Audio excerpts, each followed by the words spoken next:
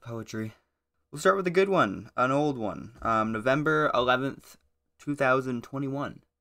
Dear, I love you more than anything. Hell, I'd love you more than a comprehensive everything. You build me up with a love 1,000 times stronger than I could muster. I love your beautiful eyes. They're like seas, not the ones of the ocean type, but seas that remind you of a book. Each chapter or section you gaze an hour for just one more look. I love you. I love you till my dying days. I hate the thought of it all becoming just a haze to you. My dear, I hope you live happily, and I hope to see you laughing.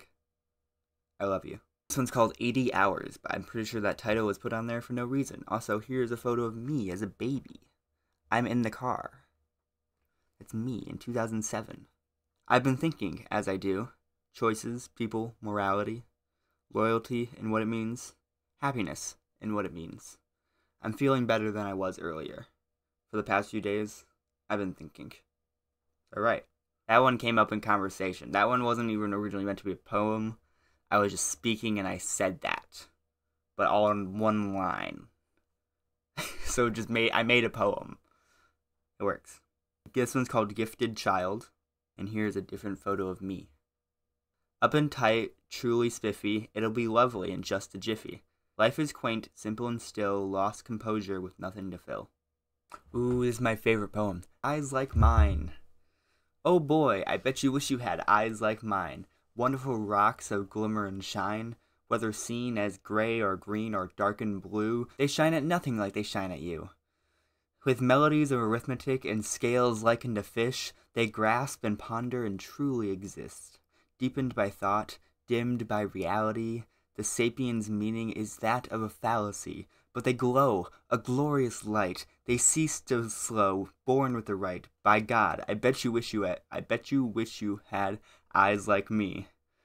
They see so clearly. What a beautiful scene. Sorry, I get a little dramatic whenever I say that one.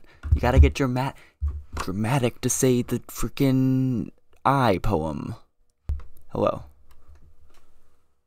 I like to grab the camera. It's kind of funny to grab the camera and get really close to my microphone. This one's called Feelings. Another dramatic one, of course, is dramatic. It's a poem. It's gotta be dramatic. What do you expect from me? This is me. Of course I'm going to be dramatic. What do feelings mean? I'm losing you, but myself too. It's gone, and you're gone, and I am true. Feelings are futile, meaning is futile. I know you disagree, but to convince you or me why that's futile. Love to. Hate for the dark sea blue, or is it hate for me and you?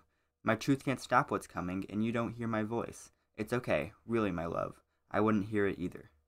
Iron bars of a smart silvery shine. They hold us back, don't they? It used to happen all the time. Freedom was brought, and it sank, like the ground was quicksand. What I wouldn't give to place my hand upon your cheek one last time. I'll love you forevermore, in 1,000 years beyond the day where it is truly over. My book, my love, my melody, my heart. I wish I was there when it all fell apart. That was hard to read. I haven't read that in a while. The Lost Tale.